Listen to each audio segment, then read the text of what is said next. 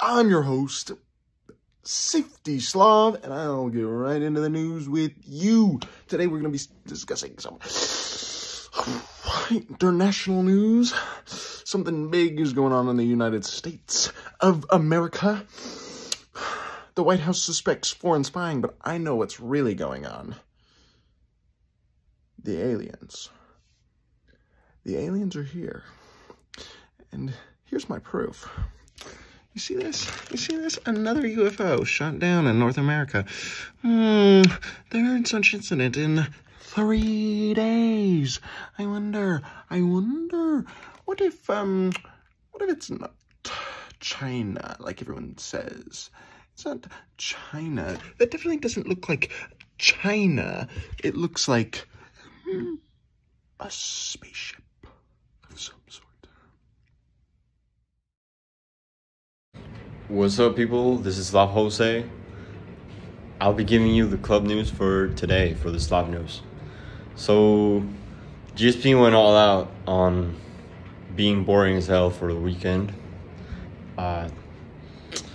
Subti, their GOAT, is just being lame as hell, doing nothing. And trying to figure out how to slide in the DMs for all of the sororities. So, keep our heads up. We got it. It's all good. Top G. Let's go. I'm Slav L. I'm here to report ACU sports for Slav News. ACU was able to pull out a very big upset win against Texas Tech in men's tennis over this past week. ACU softball has started off the season 2-1, falling short to Corpus Christi A&M, but being able to pull out wins against Murray State and UTEP.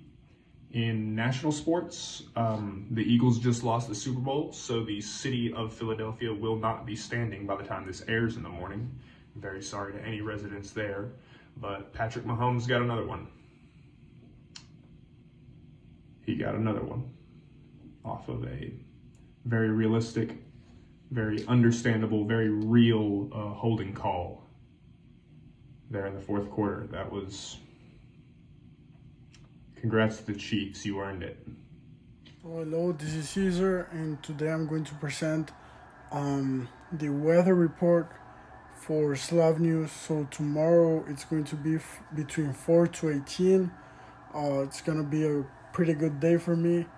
The lowest will be 4 in the morning and like at 6 a.m. and the highest will be between 12 p.m. and 5 p.m.